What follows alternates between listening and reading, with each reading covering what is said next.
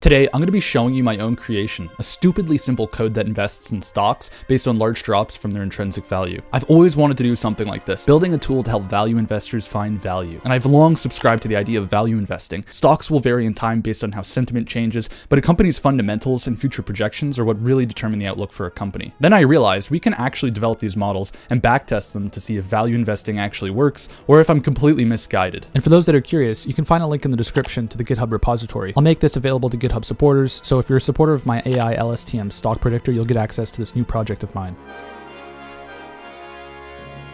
Now, sure, there's a bunch of reasons why this is a terrible idea. Investing based on an algorithm, something that will evaluate an arbitrary list of stocks the same way each time. I mean, come on, the stock market changes, and deviations from a stock's intrinsic value doesn't mean that it's a good buy. Okay, so let's back up a minute and define a couple of things. Intrinsic value is basically what a stock is actually worth based on the underlying business, not what the market is currently pricing it at. So you can think of this as a market price, which is what people feel like paying today, based on fear, hype, momentum, vibes, whatever. Then there's the intrinsic value, which is what the company is truly worth based on its ability to generate cash in the future. And investors estimate the intrinsic value by looking at stuff like expected future cash flows, profit margins, earnings growth, assets and liabilities, competitive moats, management, and long-term sustainability. So value investors find value by finding cheap stocks relative to the intrinsic value. The way I think about it, there's this theoretical value that a stock should be based on all of its fundamentals, and then there's the actual value, or the market price, which can vary wildly depending on public sentiment and fluctuates kind of randomly around the intrinsic value. And the plan for this video is simple. Evaluate the true or intrinsic value of a massive list of stocks based on their entire history. Compute how the actual price of these stocks deviate from their intrinsic value. Then develop an algorithm to strategically invest with a diversified portfolio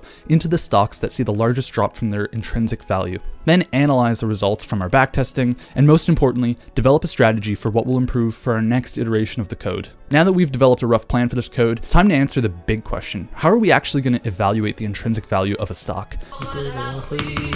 What is going on with my fucking shit, man? Fuck. Because this is iteration 1 of this code, I'd prefer to keep things simple. Most of this video is going to be building things from the ground up, so let's not get ahead of ourselves here, trying to build something extremely complicated. There's a couple ways that we can evaluate the intrinsic value of a stock. There's the discounted cash flow model. Here, we estimate all future cash flows the company will make and discount them to today's value. One of the pros is that this is very accurate if your cash flow estimates are solid, but small errors in assumptions can throw things way off. Then there's the dividend discount model, which values the stock based on all the future dividends it will pay. Of course, this doesn't work for companies that don't pay dividends or don't pay them often, but this is a very simple method for evaluating the intrinsic value of a stock that does pay dividends. Then the Graham model, which is a simple model using earnings per share and growth rate. One of the pros is that it's a quick estimate that ties earnings and growth together, but it is very rough, ignores cash flows, debt, and current market conditions. There's a bunch of other, more accurate ways to evaluate intrinsic value, but these are the 3 that I'll consider because they're pretty simple. Unfortunately, I'd like to build this code such that we could evaluate any stock,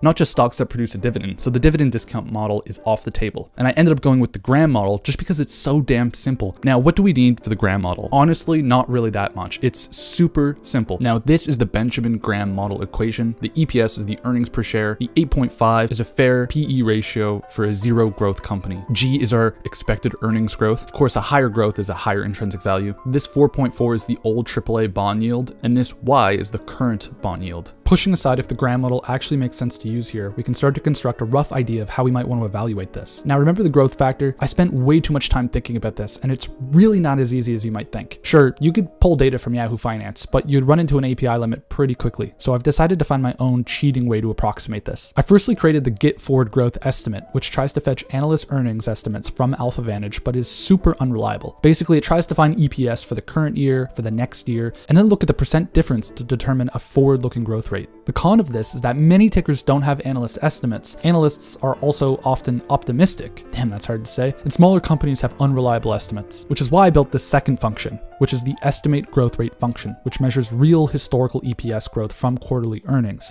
We use about 30 quarters or 7 years of data and look at the log of the earnings per share. Since most companies grow exponentially, this log scale allows us to create a straight line fit and estimate what future EPS could be given this growth rate, which is determined by the slope of that fit. So here's the concept for when to buy. Let's say we know both the actual value and the intrinsic value of a stock. A value investor might purchase this stock if they believe in it, and if the actual value is half the intrinsic value. In the spirit spirit of building knowledge to determine if we actually will buy, we can't purchase a stock based on if we believe in it. We actually need to develop an algorithm. But buying a stock if the actual value is 50% of the intrinsic value is an easy thing to code, but a couple of issues come to mind. What if there are many stocks that fit this criteria in our list of tickers? Do we buy them all? What if the stock's market value never recovers to its intrinsic value? We'll decide to purchase any stock out of our list that has a market value below 50% of its intrinsic value, and sell the stock when it returns to the intrinsic value, or after 3 years if this criteria is not met. This is to avoid us holding stocks that have some fundamental problem that is not allowing them to recover. But then how do we manage what fraction of our portfolio is used on each of these stocks? Since we have no way to favor one stock versus the other, I'd like to allocate a similar amount of capital towards each that we determine as a buy. Let's try to keep this very, very simple. The fraction of capital we have in a particular stock will be evenly divided among all the stocks that we determine as a buy.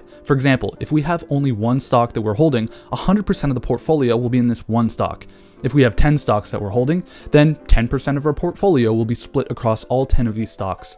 This will not be rebalanced in time, so the weightings can change depending on the value of the stock changing. However, each time that we either buy or sell, the number of stocks we own in the portfolio changes, of course, we rebalance accordingly. Okay, so now we can actually try to test this code, and I'll run you through my workflow. So we'll start by producing our data. We can go into our list of stock tickers and actually just update this if we'd like, but I'll use just a couple well-known tickers that I have for now. Okay, there, I'll just write these 5 tickers for now. And then I click run in the compiled folder. Yep. Okay, good. So we have all this data. Estimated growth rate is computed. And we have a gram intrinsic value. And then we have all of this by date. So for example, NVIDIA goes from 1999 all the way to the present day. This intrinsic value calculation is actually pretty close. So it's 213 right now for NVIDIA. And the opening value is 195. Now that we have all this, we can go to our backtesting algorithm, which will take the information from the compiled folder and run through our current methodology. We'll start with an initial capital of $1,000. We'll only buy when the market value drops below 50% of the intrinsic value of a stock, and we'll sell it only when it returns back to the intrinsic value, or if it's gone 3 years without meeting that criteria. So let's go ahead and just run this. Okay, good, it's working. It seems to get held up in a couple spots, but we've only given this 5 tickers, so what more can you expect? In the end, this performed terribly compared to the buy and hold strategy.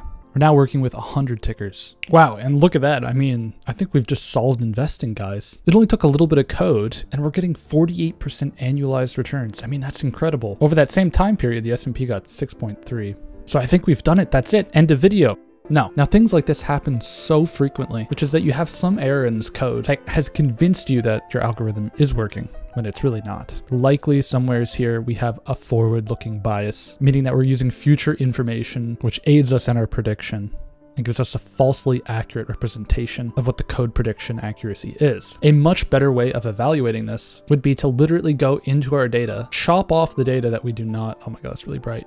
Chop off the data that we'd like to test to ensure that there's no way this data can enter into our algorithm until it's time to actually do the test. In reality, if we were to use this algorithm today to make a prediction about what stocks we should purchase and hold into the future, this would probably be nothing more than a random guess. Maybe it's slightly more educated than a random guess because of the intrinsic value calculation, but what we should be doing is combing through this to ensure that there's no way this is able to use future information for its prediction currently. Okay, I found the issue. I was effectively estimating the growth rate by fitting the earnings per share data across the entire earnings history, meaning that the regression included this future earnings per share data that would have not been known at the time of making the prediction. Effectively, this gives the model a massive look-ahead bias. And because the growth fit already incorporates future earnings trends, it basically knows in advance whether or not a stock will go up or down, which of course massively inflates the backtesting performance. Now here are the results of our intrinsic value program using the Graham formula with hopefully no look-ahead bias. The S&P annualized return is 6.29% for this time period, and our intrinsic value strategy has given us an annualized return of 9.07%, so technically we've beaten the market. But this is assuming that we have no look-ahead bias, which we absolutely may have. Another important aspect of this is that we could have chosen stocks that happen to perform better than the market on average. So a better way of approaching this might be to randomly select tickers as groupings of random stocks, select multiple random groupings, employ our strategy, and see what each grouping does compared to the S&P. So we're going to need a lot of tickers and a lot of data to do a proper analysis. Thankfully, I have a list of 500 stock tickers.